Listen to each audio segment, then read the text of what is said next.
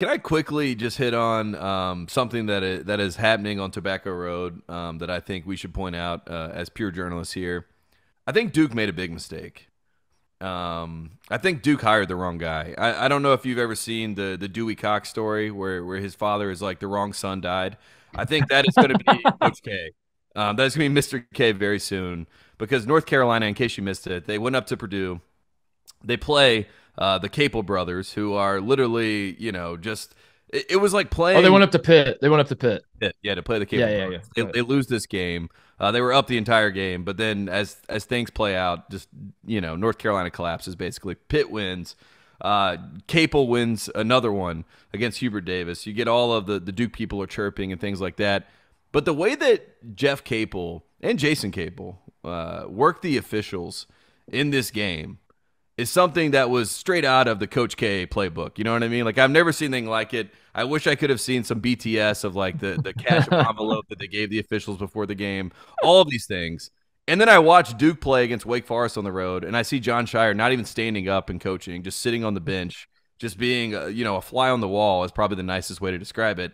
And then meanwhile, you see Jeff Capel trying to threaten the officials, slapping the table, the media table as hard as he can, throwing pins at people in the crowd.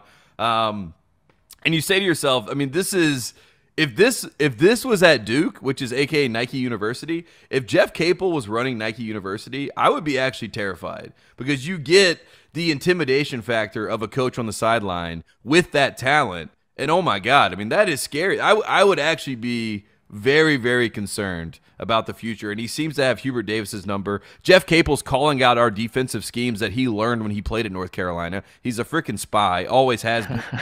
Made Joe Forte leave early because he's a bad teammate. We all know this. Um, so to watch Whoa, that, whoa, whoa, whoa. So this is friendly fire now. You're going there is after. no friendly fire. There is no friend. There has only been a foe that has been that we let him in, Is he and a fake Tar Heel? the fake heel. We all know this. Everyone knows. Whoa. Everyone Heel knows. turn. It's a heel turn. Go look up articles back in the day about Jeff Capel or Jason Capel and the way that he treated Joseph Forte. Basically, Wow. you know what I mean. Joseph Forte wanted to come back, was Okay, okay. not with Not this not guy. not to derail your rant, but like I need the power rankings of Carolina, the ostracized, the guys that have been cut out of the Carolina community. Is McCants one? Mac Tarjai. Every time I mention Mac Tarjai, you shudder a little bit. So Look, he's got to be up there, right? the reason that Maktar is in there, first of all, Maktar's still part of the family, but Maktar had two moments in time that you'll never be forgiven for. One, he told MJ to his face that Akeem Olajuwon was the GOAT. Okay. But in North Carolina, you're done. You're dead to us. We hate you forever. Also, you didn't win anything, so there's a certain level of like, what a waste of time for you to come here and then lose for us. And then the other time, there was a story that like he was trying to get in a party that like during the NBA Finals at one point, and MJ was up on the balcony, and Maktar was like, "Let us in," da da da, and Jordan like basically ignored him and was like, "I'm not letting you in." So he tried to use his Carolina privilege too far. That's the reason why Maktar is in the conversation. But yeah, McCants, I still love McCants, even though all of the things he said, it was all for attention. We all understood that. He also dated a Kardashian and went crazy. People forget this. But Rashawn That's true. McCants, Yeah, blame it he was on. one of the early Kardashian curses that people don't talk about enough. So I give McCants a pass, even though he's still on that list. But Jason Capel might be number one. I mean, just the way he behaves. He called our team soft last year. I mean, he goes in the media after the game, says like, "I know all their defensive schemes." It's like, yeah, dude, you played at Carolina. Shut up. Like that's not a brother. That's not a family member. You're a spy. Your brother is a bag man. We all know that. But I'm telling you, if I was Duke, if I was a real Iron Duke, actually, never mind. The Iron Dukes don't want to be a part of the bag. Let's talk about if you're just like a casual Walmart Duke fan. Jeff Capel was the man with his brother Jason Capel on the sideline to get in the head of Carolina fans. That was the move. And I watched that game, and I said to myself, if this combination had come to fruition, if Coach K let the bag really happen, I would be very worried, Titus. But luckily, he's at Pitt, and Pitt's a quad one team, so it's not even a bad loss. People forget this. Pitt is quad one, and they're 3-0 in the ACC. So I wasn't respect gonna bring up. I wasn't gonna bring up. to Pitt. I wasn't gonna bring it up that you guys lost to Pitt because I thought I was gonna. That was my No, Christmas gift to you. I was just gonna let it fly under the radar. All the shit that's happened between last show and now. That I just thought maybe we Look, could. it's the holidays. A lot of weird stuff happened, but a noon game, Mark Titus, a noon game at Pitt with Coach K, Mr. K's son-in-law on the call, Chris Spatola. I mean, get out of here! Like, who is scheduling this? Who's letting this happen? Like, this is Was the biggest. was Roy at the game? By the way, I didn't watch it. Was Roy at the game? Roy was at a Patriot League game for God knows what reason, but he was watching another basketball game. He was not at the game. That's smart. Roy, I hate to report this to you, but I think you should know this, that there are rumblings. I don't know if the friends of the program are saying this to you, but they are we're talking behind your back, Tate, that there's some rumblings that people are starting to put together the narrative that Roy is the new Sister Jean. No. That's what people are saying. I lost my voice. That's gross. That's That's what gross. they're Roy saying. is a basketball fan. He misses the game. The game passed him by. He just wants to keep watching it. We respect him. We love him. That's all it is. But I will say this.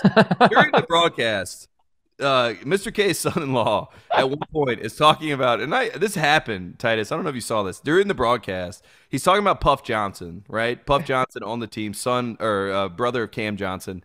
His nickname is Puff because he liked Cocoa Puffs. His real name is Donovan Johnson. So they tell a story. They're like, his mom wants him to be called Donovan, but everyone calls him Puff because he liked Cocoa Puffs, yada, yada, yada.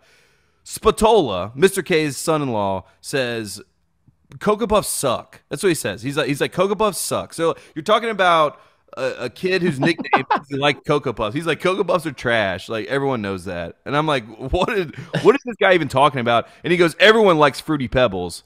And then luckily, whoever he's calling the game with was like, so should we call you Fruity? And he's like, I've been called that before.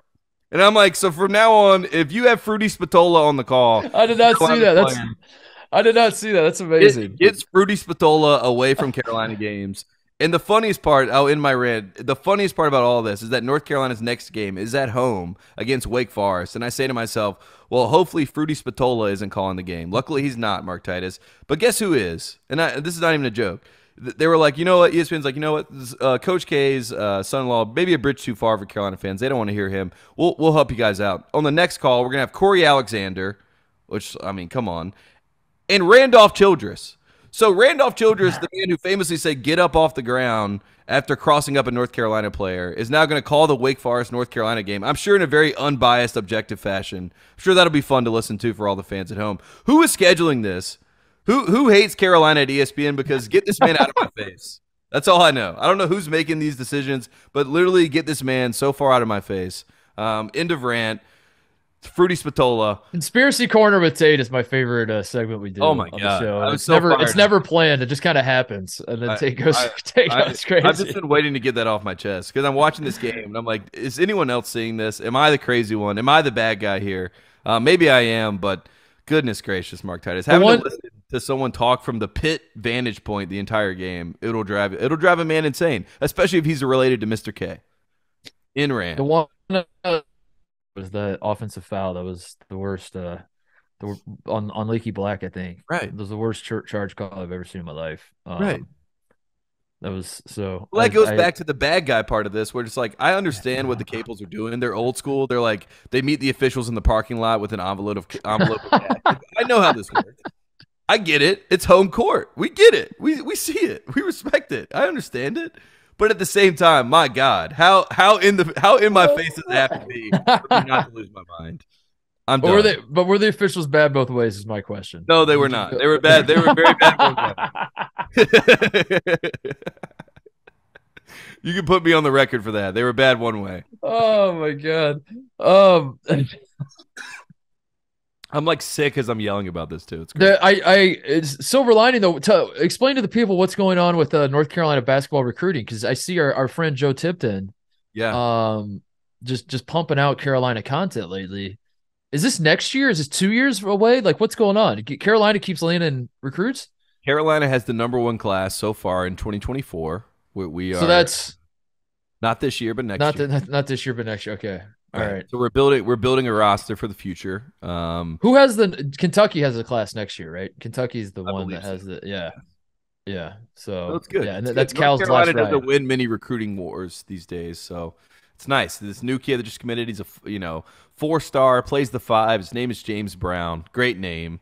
We love that. Elliot Cadeau is the top point guard in the class, 5-star. He just committed to North Carolina. He's Swedish, plays for the Swedish national team. Oh, really? Yeah. So we got some got some good characters. And that's why you texted like me. A legit point guard. Like he looks like you texted me vibes of Raymond Felton and some of those guards I got back in the day. Swedish chef is what you said, right? Yeah, that's what I want to call him. That's or the Swedish fish. You know what I mean? We'll see what happens. We'll see how slippery he is when he gets to do the Sam Cassell celebration when he hits big shots and Swedish meatballs. Right, that would be great. There's lots of options. I'm excited for the future, but also in the present time, please get Coach K's son-in-law out of my face. Hey there, thanks for watching Titus and Tate. For the full friend of the program experience, subscribe right below and come join us for all things college basketball. The action is heating up. Come join Titus and Tate.